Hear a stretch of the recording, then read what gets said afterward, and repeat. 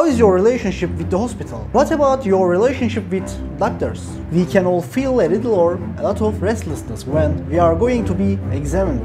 This is perfectly normal. At this point, we should know that all physicians are trained to do their job in the best way. When I graduate, I will try to do my duty in the best way with my all strength. No matter how good they are, in the end, physicians are also human beings. Sometimes they make mistakes too. They can unintentionally make a wrong move.